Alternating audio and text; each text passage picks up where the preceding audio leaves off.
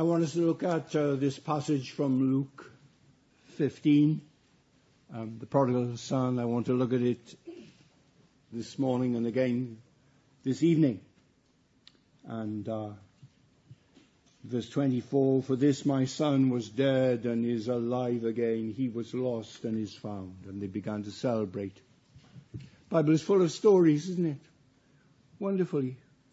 All we can remember, Adam and Eve, the temptation, the fall, the flood of Noah and the judgment and the deliverance of him and the creation.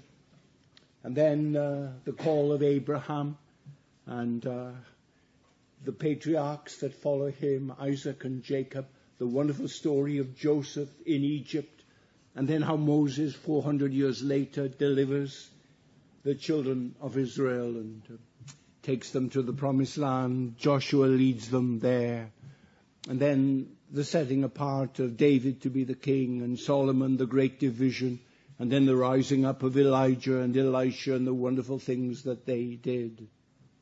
Full of stories.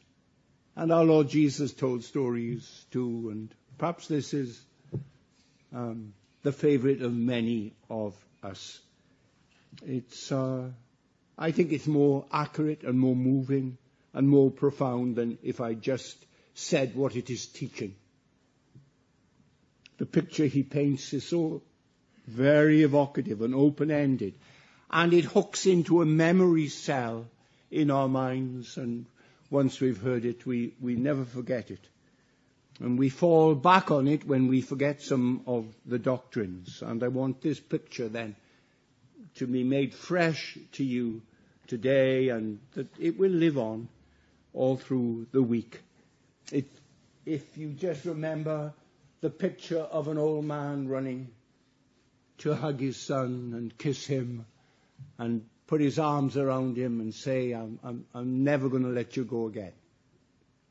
So firstly, we start 3 R's, the rebellion of the son. Jesus tells the story of a landowning father, and his younger son came to him one day and he said, gimme. And it wasn't a brand new coat of many colors or a new stallion that he wanted, but he wanted his share of the estate. And receiving this, he would forfeit then any right he had to his father's land. All that remained then would pass to his older brother. Now, I was reading what a theologian wrote in explaining this, and this is what he said. When the father divided the property between the 2 sons, and the younger son turned his share into cash, this must have meant that the actual land that the father owned had been valued and then divided into 2. The younger boy sold off his share to someone else. The shame that would bring on the family would be added to the shame the son had already brought to the father by asking for his share before his father's death.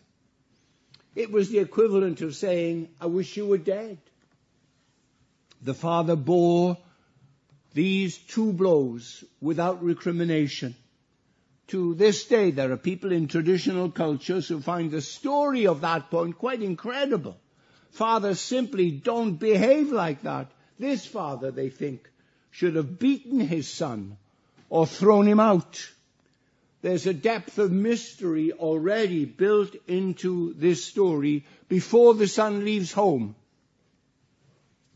I know in London, teenagers leave home and move into a flat with their friends. They leave a rural village and they come here. People come from all over the world. They want to sail in rubber dinghies across the channel and find refuge in Britain. But in Jesus' culture, what the boy was doing would be shameful, because now the younger son was abandoning his obligation to care for his father in old age. His father cared for him all the years that he was growing up. He couldn't live independently before he was a teenager. And then he, in turn, when his father was old and frail, he would care for his father. He cared more about his inheritance than Dad. Then he gathered together all he had. He turned everything he possessed, flocks and herds, into cash. He was leaving once and for all, and nothing was left behind. He wasn't coming back. Everything was taken. He had no pleasure in the company of his father or his older brother, and he put as many miles as possible between himself and them. He found his whole life restricting. It was suffocating. It was narrow. And he was heading for a place very far from where he was raised.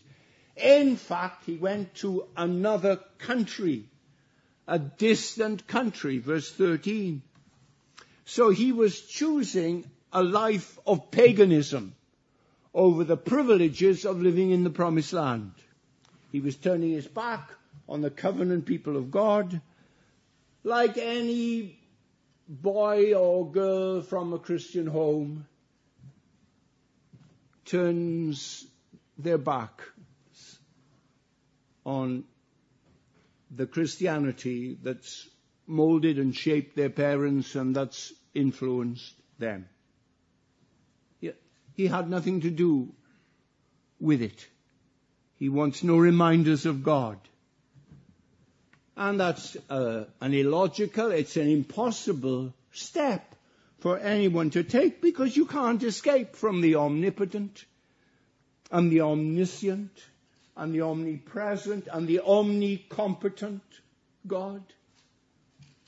We're as close to him in a pub, in a nightclub, as we are here today, because where can we escape from the influences and the access God has to our conscience and our memories? At 3:00 tomorrow morning, he can wake you up and he can remind you of the gospel that you heard here today. Now, in that distant country, the boy made many new friends, spoke another language, picked up new habits and traditions, wore a different style of clothes. Now I finally got away from all that I was, that I hated so much, he thought to himself. Nobody knows me here.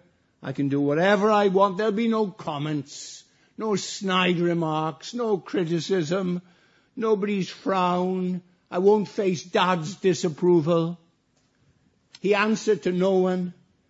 And so he proceeded to taste all the forbidden pleasures and couldn't imagine what it would be like to return to the confines and the legalism of Dad's house. It was not, you understand, that in the distant city he could go to weddings and 21st birthday parties and anniversary celebrations. All such activities are legitimate for us all. Jesus himself went to weddings and to feasts. This young man was unrestrained now in his sensuality, in his spendthrift extravagance. His motto was spend, spend, spend, for tomorrow we might die. And in that process, he gathered around him a host of hangers-on. Every itch was scratched. Every appetite was satisfied. He deprived himself of no new sensation. He sowed to the flesh, thinking, this is what life is all about. This is the abundant life. He never lacked companionship. There were always cronies hanging on to him. until the day came when his last shekel was spent. And he had nothing. And it went very quickly. And there were no more free hog roasts, no more hunting expeditions, no old wine to drink, no women to buy. He didn't have a penny in his pocket. He didn't have any savings. He had no family, no auntie to knock on her door and ask could he stay the night there. And all his fair weather friends left him. On top of all that, there was a recession that hit the country that caused by a fierce drought. There was dust everywhere and queues of people at the well, and edginess and criticism came in. Starvation through the land. People were fleeing the city. The boom became bust. And the dream had faded in the endless light of the blazing sun that shone upon them relentlessly day after day. His friends no more, and utterly alone. He was confronted with this groaning world living under the curse of our father Adam and our own sins.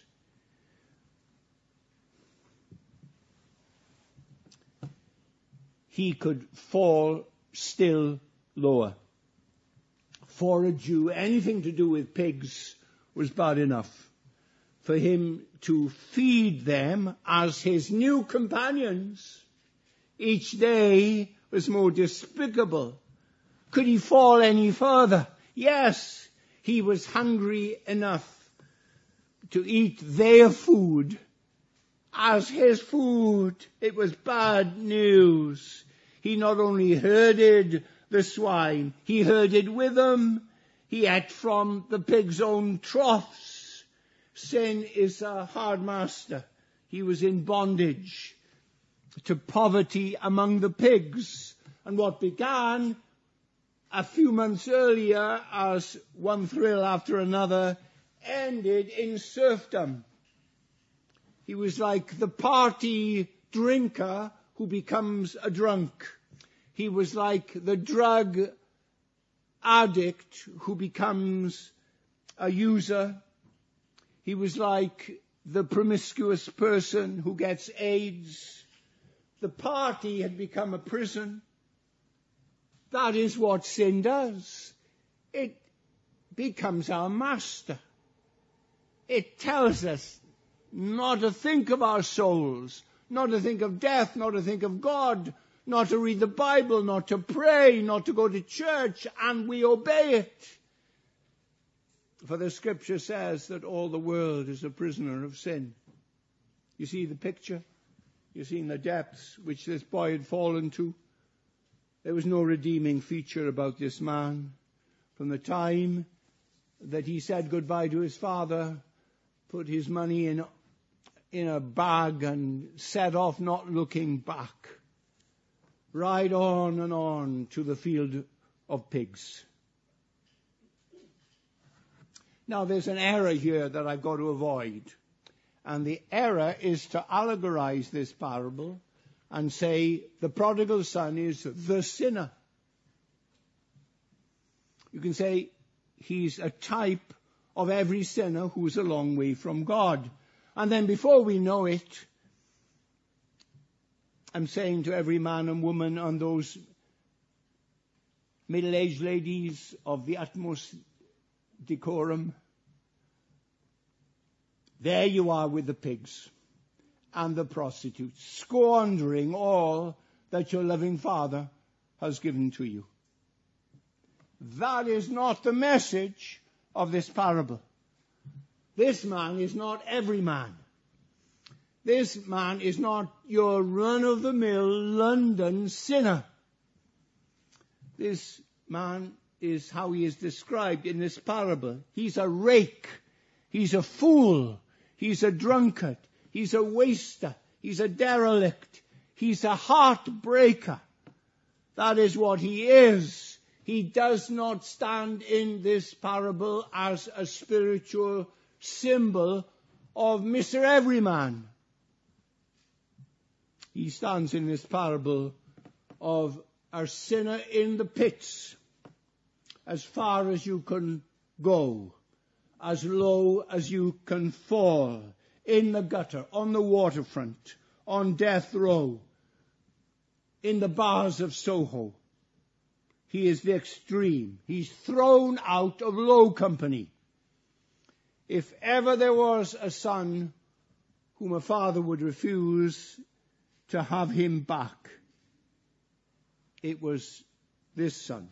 If ever there was a sinner you can imagine God rejecting, it's this sinner, this prodigal, this Saul of Tarsus, this torturer, this Jesus hater, this Gadarene demoniac, this John Newton, this policeman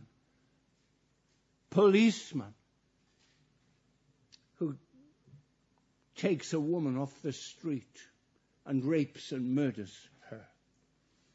This suicide bomber, this bigot. This is not an ordinary unbeliever. This man is on the lowest rung of the ladder. He's an inch above the surface of the cesspit, and he's sinking into it faster and faster.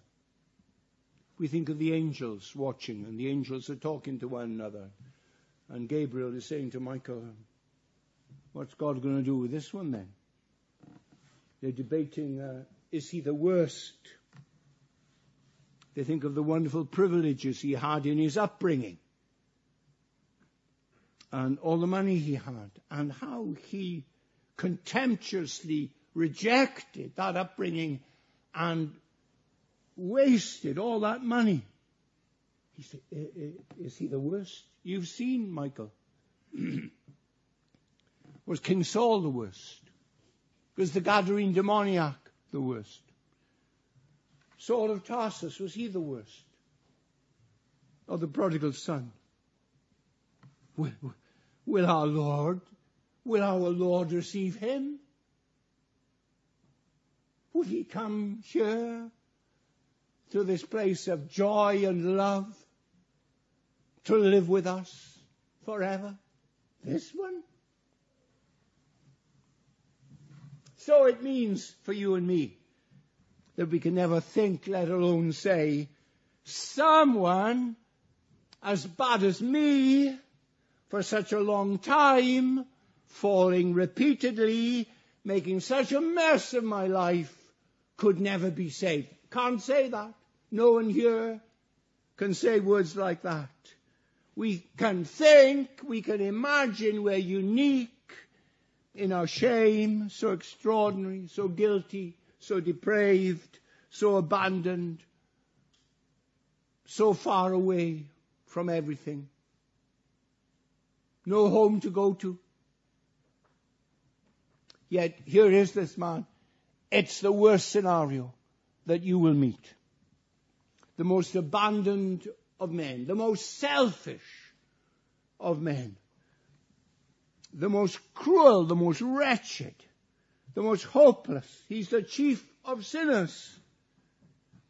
And yet there's a road from where this man is to where a loving Father in heaven is.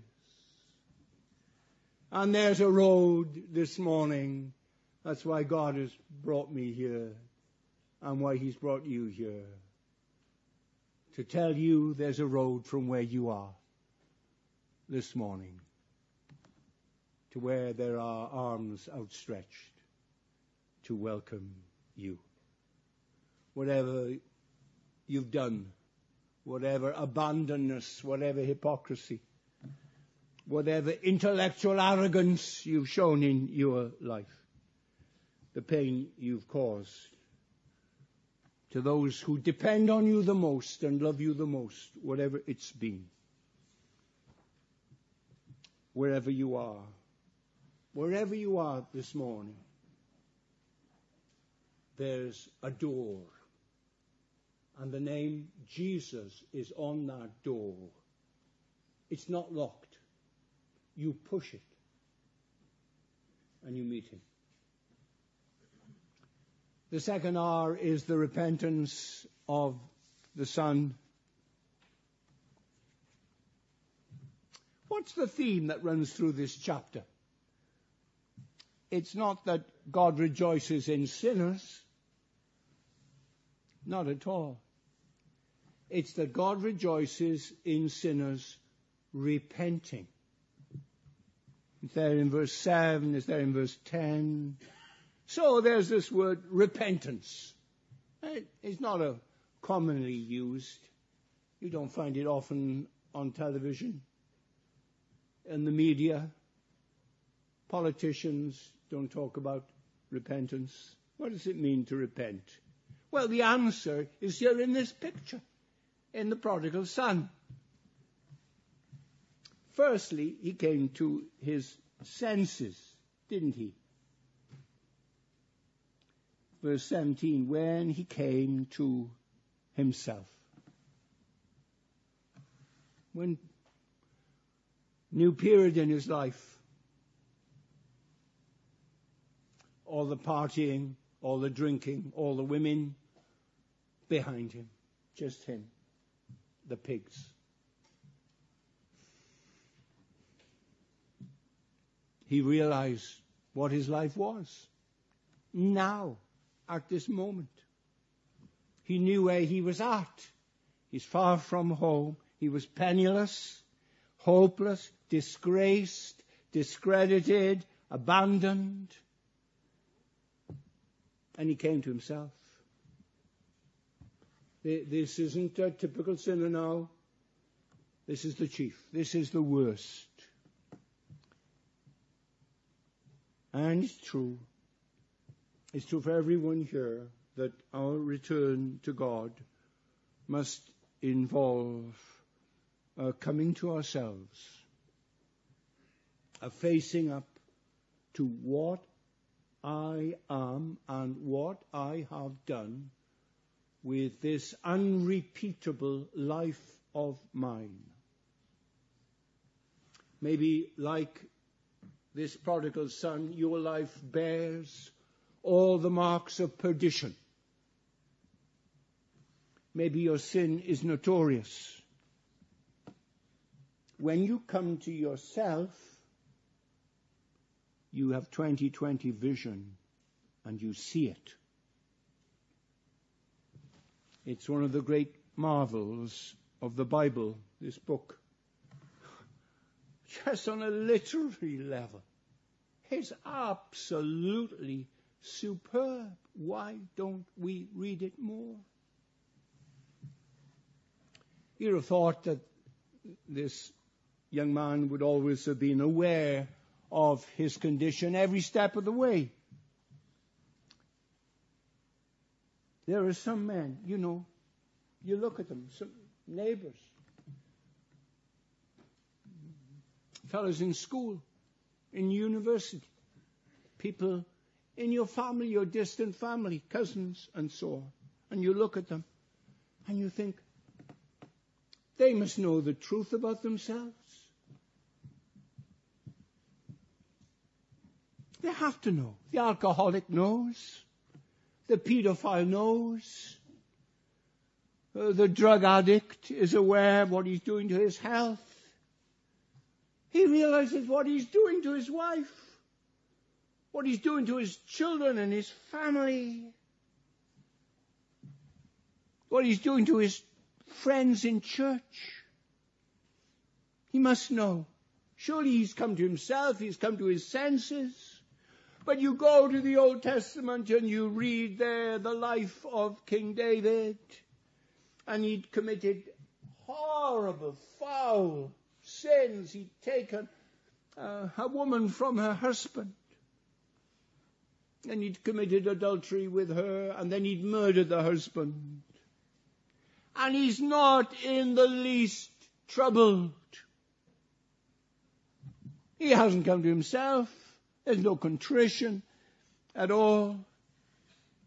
You thought he'd come to himself and that he tossed and turned all night and groaned. And Bathsheba said to him, "What you groaning about?" "Oh, you know." He didn't.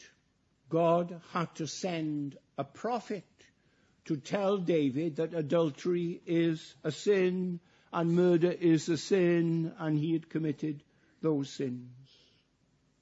Only then he came to himself. It's crucially important that you come to yourself. Do you know, the first question that God asked fallen man, the first thing that God said to man after man fell, he said to him, "Where are you, Adam? Where are you? Where are you this morning? Where are you? Where are you in your life? Just, where are you?" There are many people in London. Their sin is staring them in the face. Where are they? Where are they? They haven't come to their senses. We're standing in the forecourt of judgment. We're living in a moral universe. What a man sows, that also he will reap. It is appointed unto men once to die, and after death there's the evaluation. How have you lived with all the blessings, all the kindness and goodness that God has given to us? How is it now with you? And all that many have who are on a broad road, all they have are the baubles and the gewgaws and the toys of our materialism, their computers, their games, the remnants of a career, some property, some family, some money, some memories. That's the lot.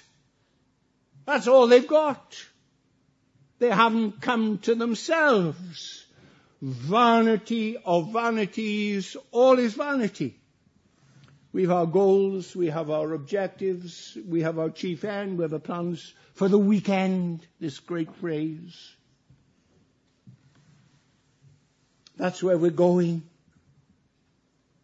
And we hope for some glittering prizes, hope for more money and more recognition. Then we remember what John Milton said, that at the moment when we think the prize is in our grasp, come the blind furies with their abhorred shears, and they slit the thin-spun line. It's gone. What have we got? I don't want to sentimentalize. I think of some of the great leaders in the world, statesmen, in their declining years. Winston Churchill, Harold Wilson, Ronald Reagan. Great achievements, ego-reinforcing attainments of outstanding lives, enormously influential figures with the plaudits and accolades they had from continents and nations. At the end, what did they have? What were they? It seems to speak to me so eloquently of the insubstantialness of human attainments. There was a man, and he was always on television until a couple of weeks ago, wasn't he? He was always making announcements, prophecies, warnings. And then his sin was discovered. Don't see him anymore. Don't hear him anymore. There were those men, and I suppose at the end they had no remembrance of their attainments, that they had been Prime Minister, that they'd been President of the United States.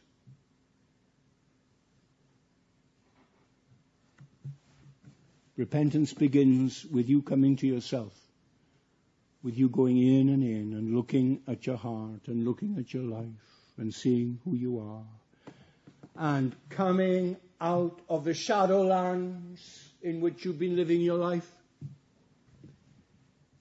coming to realistic self-evaluation, coming to truth. The gospel is not a call to fantasy. It's not a leap in the dark. It's just facing with judgment day honesty who you are, what you've done with your life.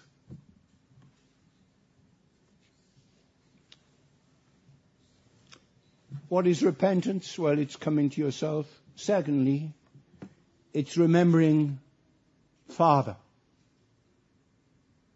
Now, that word Father only occurs once in the parable so far, but in the next 6 verses, from the 17th verse onwards, it occurs 7 times. It's that important. Shorter Catechism tells us that repentance begins with an apprehension of the mercy of God.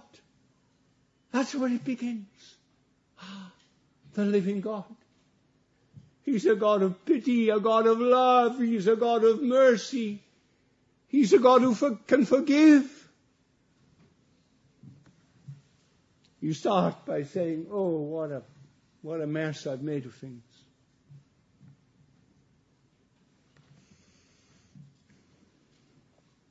And then you go on to think, but God might have mercy on me.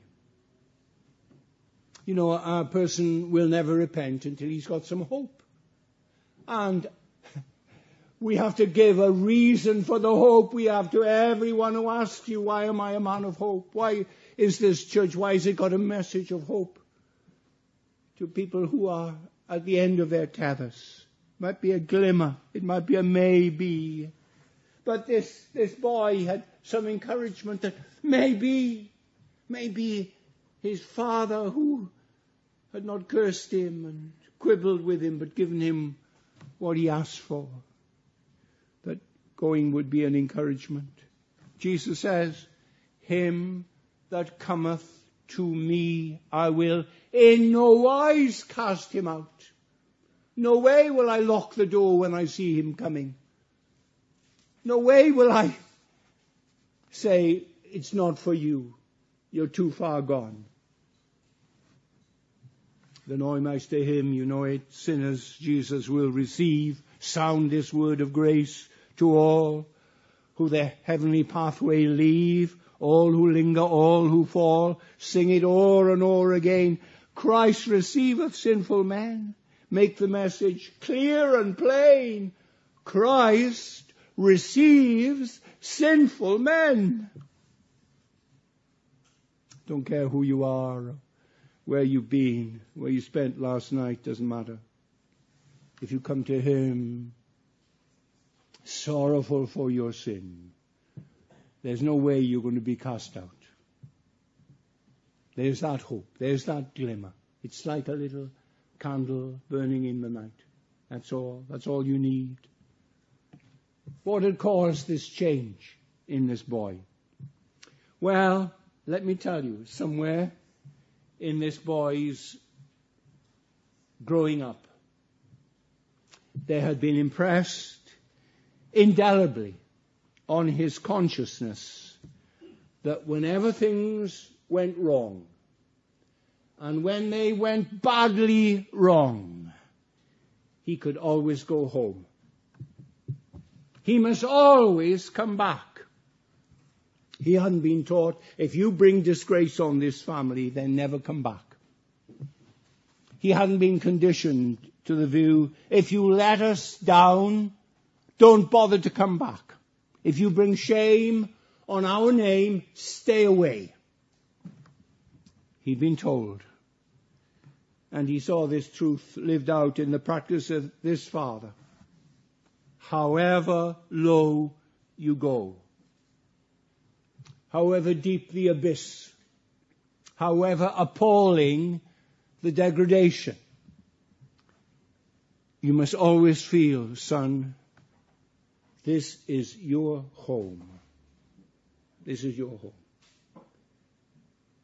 And you return. And I would beg and plead with the parents here this morning that they give this message with absolute and unconditional security, that your sons and daughters know it, that if they face the ultimate in tragedy, they can still come home. If they become drunkards, they can come home. If they marry the wrong people, they can come home. If they get AIDS, they can come home. If they get pregnant, they can come home. If they have an abortion, they can come home. If they end up in jail, you'll be visiting, and they can come home at the end. They must have. They need to have that assurance. It's one of the basic elements in divine pedagogy. That is how our Father teaches us to train our children. He wants to be exemplified in our fatherhood, His fatherly mercy and love. It gives them this security. The boy came to his senses, and he leaves the distant city and all its wretched memories. And where can he go? The home on the hill, the farm that Dad farms. That is repentance. It's a double turning from the love of the world and the things of the world, from the lust of the flesh and the lust of the eyes and the pride of life, from all of that, a turning from that, a turning to God, our Father, in hope of His mercy. What else is repentance? He came to his Father with imperfect faith. The boy turned, and as he made his way, he started to rehearse to himself what he would say when his father looked at him. He would say, Father, I have sinned against heaven and in thy sight. I'm not worthy to be called your son. Make me like one of your hired men. This boy now walking so slowly back from the boy who'd walked out with such excitement and so many high plans for the fun he was going to have, the liberty he would have. He was full of doubt, the kind of welcome that he would receive from a family he had abused and taken advantage of. He'd broken their hearts.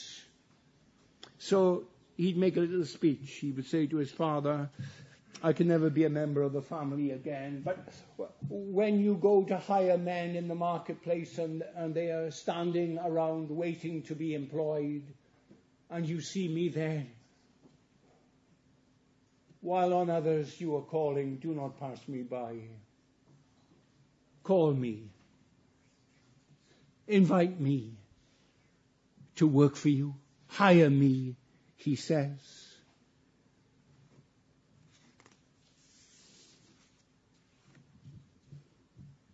Those are his thoughts.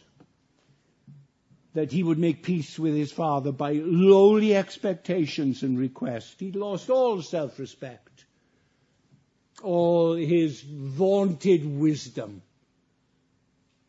was a handful of pebbles. He lost his self-respect. Maybe I can be a hired servant and work for my father again. He couldn't believe in the vastness of the grace of his Father. He had such an inadequate, shrinking view of Dad's love. He was so small. And you remember when he begins his speech, how his father cuts him down. He doesn't let him finish his speech. You don't have to say anything. There's no formula, in other words, that I'm giving to you when you become a Christian. Sometimes it's one word, Jesus. And God reads your heart. Jesus. It's all you can say. Jesus. Sorry. I wish it wasn't me. Have pity. Forgive.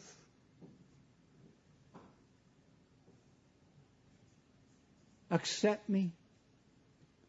You have to say it from where you are, just as you are, to the one, just as he is, full, abounding in mercy and love and grace. So that's my second point. The boy's repentance, the boy's rebellion, the boy's repentance, and then the boy's return. It's a tremendous welcome for this teenage debauchee, this man from the far country. He turns the corner of the house, he sees the lane, he sees the old house, and he slows down. He's fearful. He remembers the speech that he's going to make, and he's dreading what his father is going to think and how will he react. The father he's hurt so much. He's dreading. He's asking himself, how can I diffuse the situation? How can I put him in a good mood? The father often looked out of the window, up the lane, and one day he saw a figure, and he recognized the figure who he was, and it filled his heart with joy and compassion. A pitiable figure, a boy so thin, so bedraggled, so wretched and undernourished and weak, filthy, with the smell of the swine still on him, shame and fear written on his face. But he'd come home. It was enough.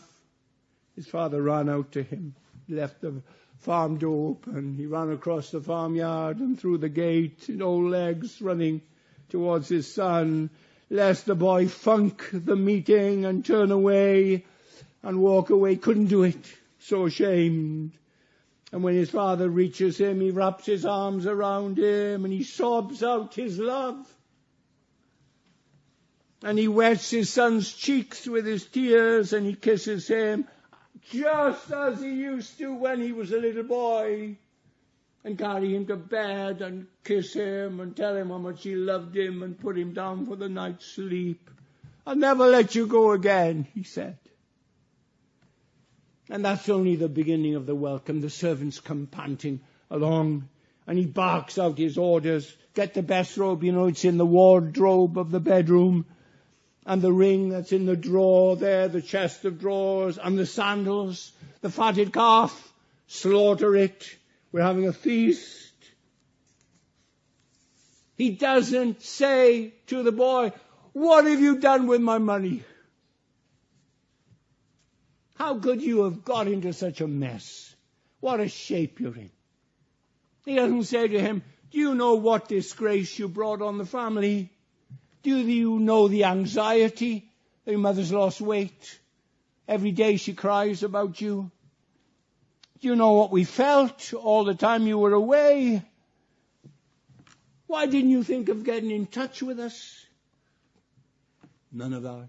None of that at all. None of that whatsoever. There's a party taking place. The musicians are tuning their fiddles. There's the sound of men and women gathering. The message spreads, good news spreads. And there's dancing. because the son of the owner was dead and he's alive. He was lost, he's found. And everything is forgotten for the joy of restoration. It's Resurrection Day on the farm.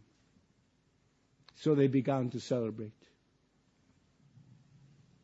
So let me close. What does this mean in simple teaching? If you can reduce such emotions, such delight, such joy to words, it is speaking of the joy in God. It's in the midst of the angels of heaven, and God is rejoicing. God is rejoicing. The creator of heaven and earth, the God who is infinite, eternal, unchangeable in his being, wisdom, power, holiness, justice, goodness, and truth. This God is rejoicing because you have kneeled before God and asked for his mercy. Make you a real Christian.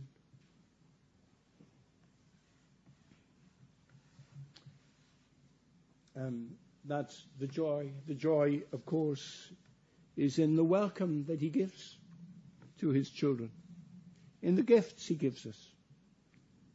He gives us all we need from the moment we're converted.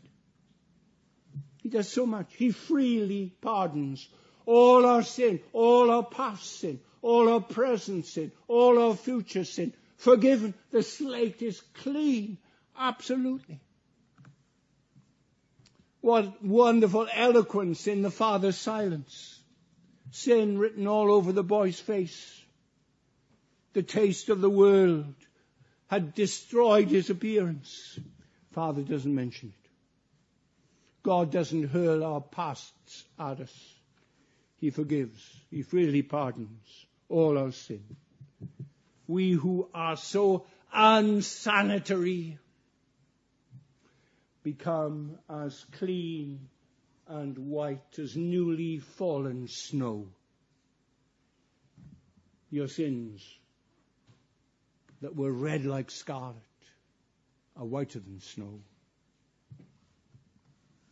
I'm sure the boy had... I'm sorry, Dad. Oh, Dad, I made a mess of things. I'm so sorry. Do you want to talk about it? That's what Christians do. We bring up our past. We're worried about what we've done. Can God simply consign the thing I grieve about the most cruel and horrible thing I've done, and God just casts it into the depths of the ocean and does not consider it, will never consider it again? There is therefore now no condemnation. There's no tut-tuts. There's no raising of an eyebrow. There's no a sternness, a slight frown.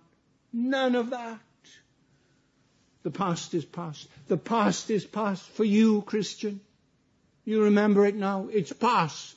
We forget the things that are past. Then we made sons. It's not, well, we're on probation for 5 years. We've got to pee at the back of our lives like the newly passed driving test car. Yes, we're learners. Not that. The best robe. Sonship. The best ring on the finger. Sonship. The sandals on our feet. Slaves, servants, they don't wear sandals. Only sons, heirs of God, joint heirs with Christ. The Father makes him a son. He wanted to be a slave, a hired servant. My son, my dear son, heir of salvation, purchase of God, born of his Spirit, washed in his blood. This is our story.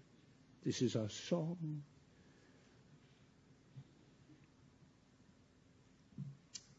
We're tempted, you see, to say, I don't deserve this, Father. I just want a little blessing from you on my life. I've fallen. I don't know if I'm good enough to carry on as a Christian. I can't live up. What if I bring disgrace on you again, Father? Can I make it? Can I be a saint? Can I be holy? Can I keep going? We bring all those things as new Christians, as young Christians. We bring them to God. Can we keep going? We come poor in spirit. And he greets us and he fills us with his Spirit. All we need to live for the glory of God, he gives to us. He joins us to Christ. We are plugged into Jesus Christ. We are a branch that's grafted in the vine, and his life in its love and joy and peace comes to us and keeps coming. Oh, love that will not let us go.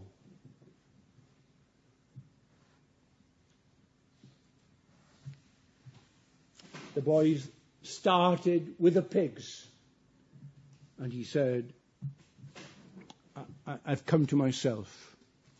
I'm going back to Dad. No one ever became a Christian without making a decision like that. I want decisions from you today. You understand? I want you all, no exceptions, none at all. The worst, the youngest, doesn't matter. I want you to make a decision this morning. I want you to say, I'm going to my Father who's in heaven. You make up your mind now. You make up your mind to do that. The prodigal son was transformed, and his recovery was achieved by coming to himself and remembering his father's mercy and making a decision that he was going home. He was determined. And without that, all his grief and all his regrets and all his longing and all his rehearsal was futile.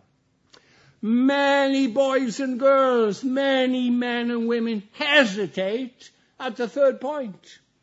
They've come to terms with themselves. They've decided to go to God for mercy, and they've decided they're going to make that decision, but not yet.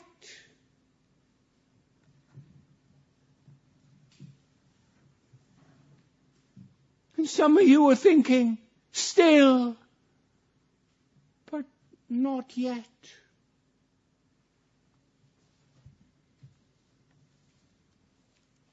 But what saved this man wasn't only coming to himself and making a decision that he would go home. What saved him? Verse 19, he got up and he went to his father. Where have many of you stopped?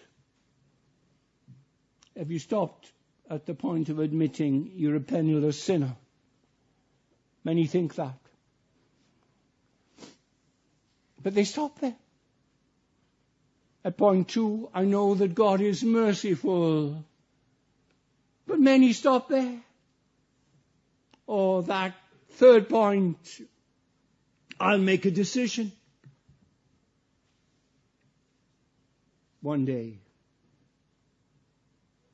Isn't it tragic that you come so far? You come so near to the border of the kingdom of God, and you hesitate, you don't go. You don't go over the border, you don't come into the kingdom of God. You don't. And I'm putting it to you that it all hangs on those words. He got up and went. Suppose you had all the knowledge of the Bible in the world, that you memorized the shorter catechism. You had all the conviction of sin in the world, all the spiritual hunger in the world, all the moral reformation that you weren't ever going to go those ways again. If that boy hadn't gone home, he would never have known the embrace and tears and love and hugs of a father he had hurt, who freely forgave him and welcomed him back as a son. If you ask me what saved the boy, I would say it was the abundant, pardoning love of the Father. If you ask me what saved this boy, I would say the journey back home. Both of those. It's always both. And that's the journey I want you to make.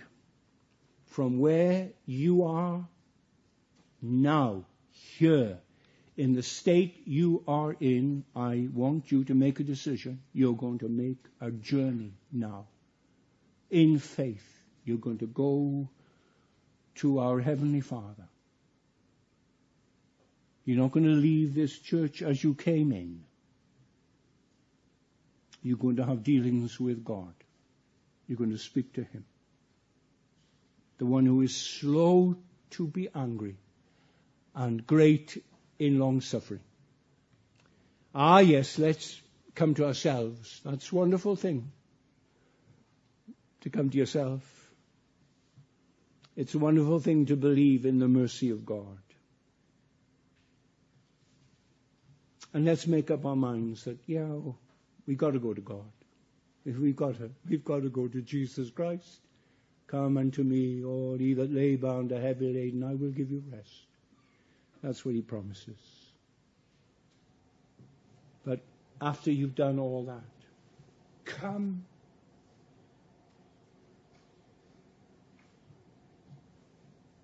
Come to Jesus Christ.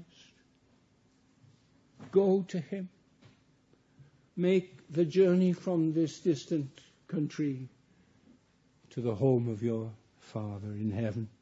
Let's start now. No more delays, no more excuses, no more putting it off. You come now to your Father. It's a movement of your heart, the dispositional complex of feelings and convictions. They're the real you, as the Word of God is brought by the Holy Spirit to your heart. And you say, I'm coming to Him. I'm going to come to Him. And you come to Him. And you speak to Him. Come now. If not now, when? If not to the Lord Jesus, to whom are you going to go? He brought me here today. He's given me a word to give to you. He brought you here today and given you the word. He's laid it on your heart. You come now. You come now. Don't say no to God. Let's pray. Lord, you brought us here today, and you're here today, and you've been working in our hearts, and you've been speaking to us, and there's been saving power here, which only the presence of Jesus can accomplish. Oh, please, in your kindness and in your mercy, please save all of us who are lost. Everyone. Don't let one defy you.